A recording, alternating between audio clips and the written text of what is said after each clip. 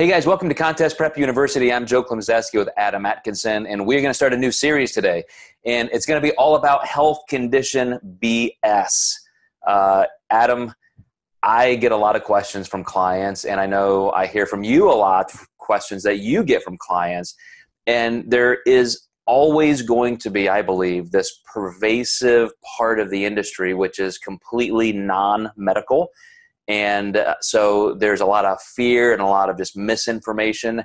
And I want to say right up front that as we talk about some of these, quote, conditions and theories, some people are just absolutely harmful, horrible people purveying all kinds of bad information. Others have really good intentions and they wish they were helping people.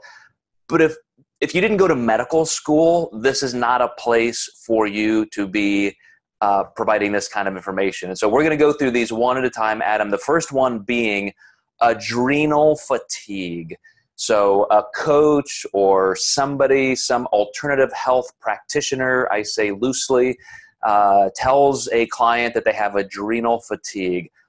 What are the symptoms? First of all, I'm going to explain why that's not a thing, but tell me what symptoms make people think they have this dreaded disease.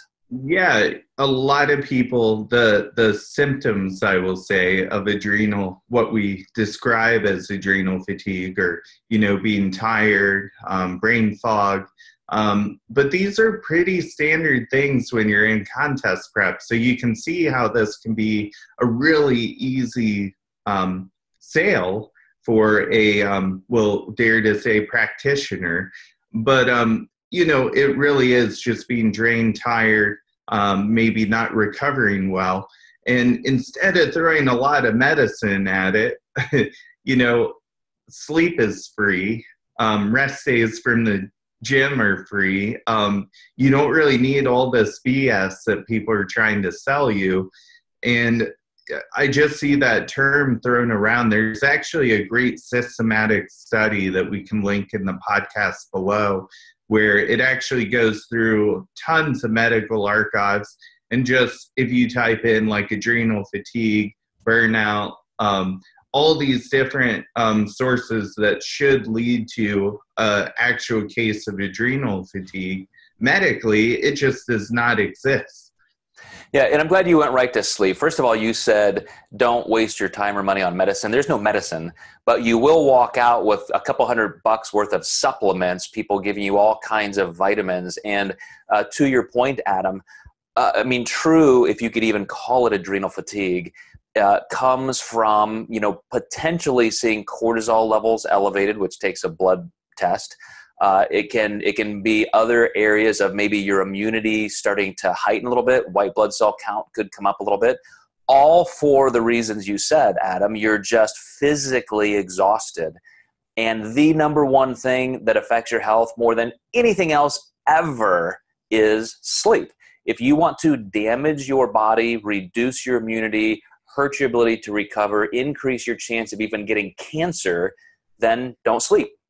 But if you're getting 7-8 hours of sleep a night as a discipline, and you mentioned even just taking a day off in the gym once in a while, maybe you have to reduce your output, increase calorie intake for a little bit of time, diet break, that's how you address this, but it's not a medical condition.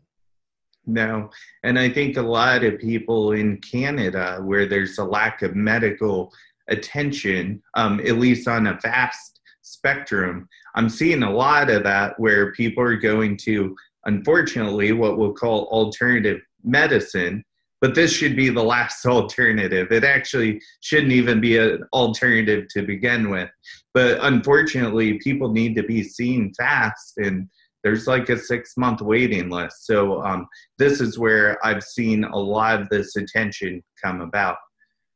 So what I'd like to do when we start our next episode, I want to start right there where we address exactly what this is: alternative medicine, complementary medicine, and why it has become so pervasive. So you guys hang with us, and we're gonna go through a myriad of actual conditions and diagnoses, quote unquote, that are bantered around that may or may not exist. We'll talk about that.